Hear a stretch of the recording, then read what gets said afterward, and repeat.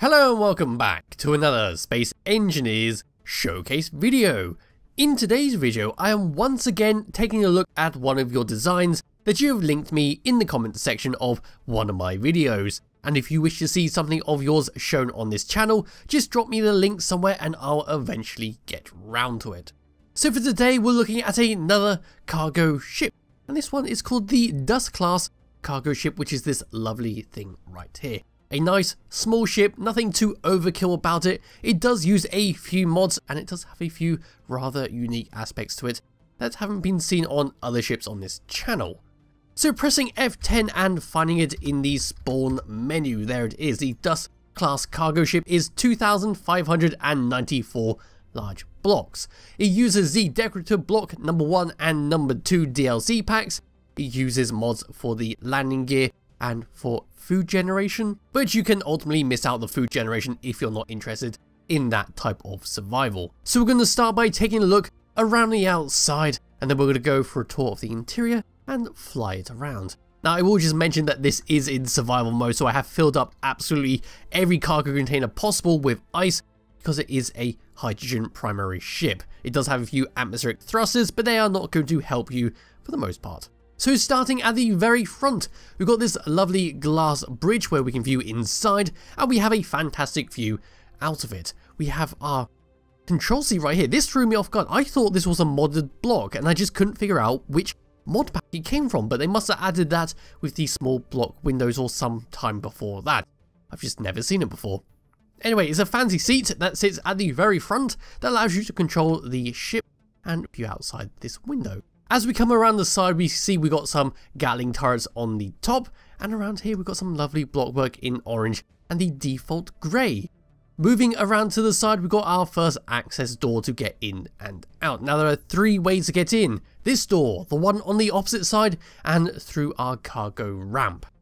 As we move further around the side here, we've got some atmospheric thrusters and some hydrogen thrusters. And around here, we've got a small hydrogen and atmospheric pod. As we continue along the side, we've got some more hydrogen thrusters and a large atmospheric thruster to aid you with landing on planets.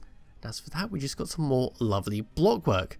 Moving around to the back of the ship, we got 2 large atmospheric thrusters and some hydrogen thrusters, which have been put onto a rotor, where if you press a certain block on your cockpit, these will bend around to a straight position and then switch off. While doing that, it will also deploy the modded landing gear, and you'll be ready to land on a planet. And then when you're ready to take off, you can press it again, the landing gears will get retracted, and the thrusters will go into this position right here. It's a novel thing, but does require the script that allows thrusters to function on a subgrid. Coming up and above our thrusters, we've got some more orange on grey. We've got some more Gatling turrets. We've got a connector there for you to connect up to another ship or a base to restock this thing. We've got plenty of window blocks and stairs to get around at the top here in case you need to do some maintenance work. We've got an antenna that sits nicely in this little hole right here. And then as we move towards the front, we see those 2 Gatling guns from before. Dropping down and coming underneath, we've got some surprising stuff. Yes, so these little things right here are our modded retractable landing gear, which will just fold out a great distance away and allow you to clamp onto the ground without having used the ugly vanilla landing gears on pistons. Moving towards the center, we've got this lovely small block grid right here, which is our cargo bay, which we can deploy all the way down and get stuff in and out. We also have some connectors there that can be deployed forwards in case you need to snap it onto a small ship or vehicle. But more on that a bit later. We've got hydrogen thrusters that surround that, and then moving towards the back of the ship, there are the bottoms of the atmospheric thrusters. There are some more deployable landing gear, even more over there, and that's the back of the ship. It's very light on the detail, but it does look fantastic with the blocks it's using. I am quite fond of this design. It's really nice, especially how the thrusters at the back have been housed. I think it's more the orange that is standing out a lot against the grey. But now it's time for me to get into my character and take you inside. So around here, we need to come into our doorway, which sits right there. So opening that up and coming in, we don't have any scripts or timer blocks on the door, or at least I haven't seen any of these doors automatically close behind me, so you will have to manually do it. You could always just set up a timer block situation if you wanted to do that, or just slap another programmable block somewhere and put the auto door and airlock script in. But this is our main room, our main living quarters that will take us to everywhere on the ship. So around here we've got some button panels which do the exact same thing on both sides. That's to control the lights all the way around the ship. We've got some beds right there for a quick little snooze. We've got some corner chairs and some planters to make this more homey. We've got the jukebox there and an LCD screen with a lovely logo on there.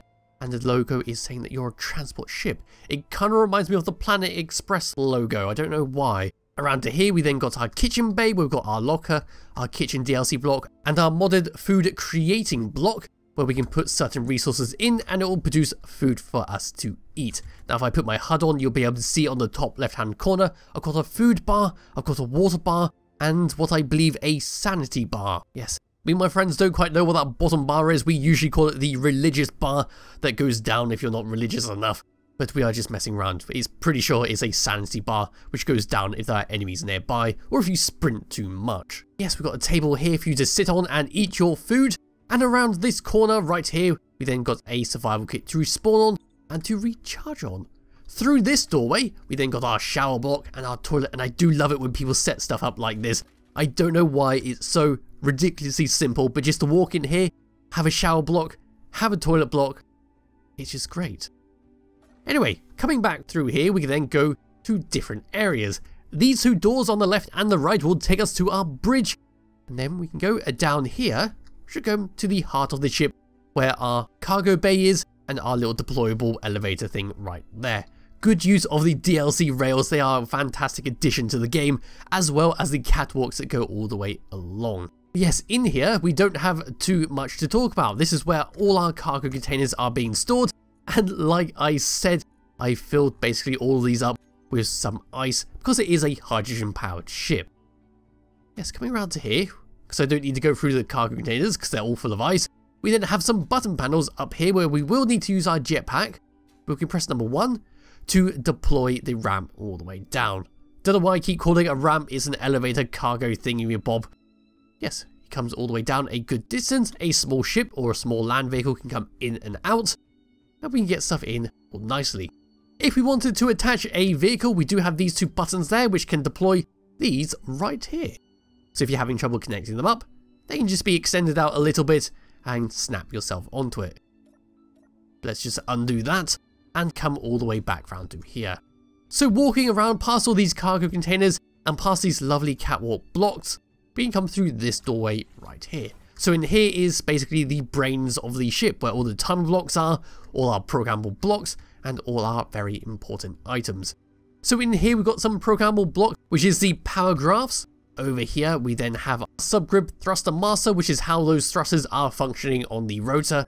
Up there we don't have much, and on there, once again, we don't have much, but they are there if we needed to set stuff up, such as the auto door and airlock or the automatically closing door script. Coming all the way over here will be a door that takes us back to where we just were, and coming up to here we then have our hydrogen engine, which we can flip on if we need that power.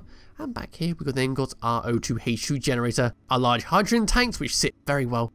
Here so we've got some nice access. Up here is some gyroscopes, we've got some batteries down here for emergency power, and yes, down here some more gyroscopes, and this gravity generator I put in myself because it's always useful to have one on here and makes it much more smoother to walk up the stairs and all that. Yes, this is our lovely little brains of the ship, and then we come back to the bridge. It's a very nice, very simplistic setup that works very well if you are going to use this in survival mode. It makes things a hell of a lot easier to get around and know where stuff is. Behind us are some transparent LCD screens that I did miss because they're transparent, and there is the script telling us our power. So there's our power usage like that, and yeah, it's just going to keep updating and showing that on our little screen. Coming back through here and towards the bridge, all the way around, very good use of the DLC packs on this ship. They are a great addition to this game. Yes, through this door, this is our lovely bridge, and what a view we get outside here. If you want to know what skybox I'm using, I don't currently know, but it will be in the description below if you wish to download it. But anyway, we don't have too much to talk about in here. We've got some control seats with nothing on them, but if you wanted to, you could set them up for some turret controls and other stuff like that. If we come into our main seat, which I still swear is a modded block, but apparently it's not, we got some lovely stuff. Look at this stuff. It's got screens everywhere. We then got our gravity. We then got a main screen. They got a speed. Look at this thing. It's amazing. Yes, we've got a few options on our hotbar. Number one is for our atmospheric thrusters on and off. So if you don't need them, you can flip them on, but it will turn off the hydrogen thrusters on the side there. Number two is to lock or unlock our landing gear, because if we have a ship inside our hangar, we do not want to press P, because that will unlock the landing gear and unlock all ships connected to a connector. Number 5 is to trigger our cargo bay like that, so we don't have to go all the way down, we can do it from the cockpit, and then lift it all the way back up.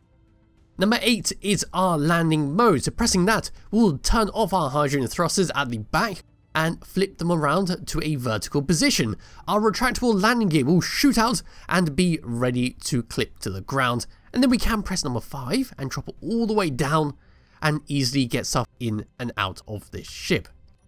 But if we're ready to take off, we can press number 9 and that will retract everything back, flip our hydrogen thrusters back to their weird diagonal position, and away we can go. On tab number 2, we then got manual controls over our hydrogen thrusters if we want to turn them on and off. Number 2 for our turrets, number 3 for our O2H2 generators, number 6 is for our atmospheric thrusters, number 8 is for our hydrogen engine on and off, and number 9 is to put our batteries into recharge or auto. And that just about covers the Dusk class cargo ship. It's a very nice little ship, and it's time to do a quick little thruster test. So going forwards, we are quite slow, but do bear in mind I have filled all the cargo containers to the brim with ice. We do get some reasonable speed out of this in a fair amount of time. Stopping on the other hand, we are quite slow, so we do have to make sure there's plenty of room between us and our destination to make sure we don't come slamming into it. Going left and going right, we are quite fast actually. Then going down? It turns out there's no hydrogen thrusters pointing up.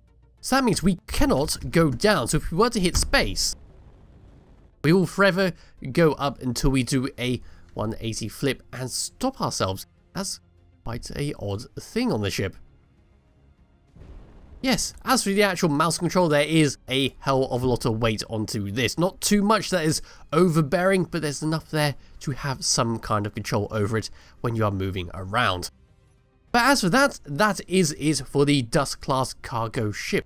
It's a lovely ship with some great designs and a great interior and some novel things such as the rotating thrusters at the back there. So it'll be in the description below if you wish to download and play around with it yourself. I highly recommend you do, because it is a nice ship to play with. And I'll be back with another Space Engineers video some point soon. Bye bye.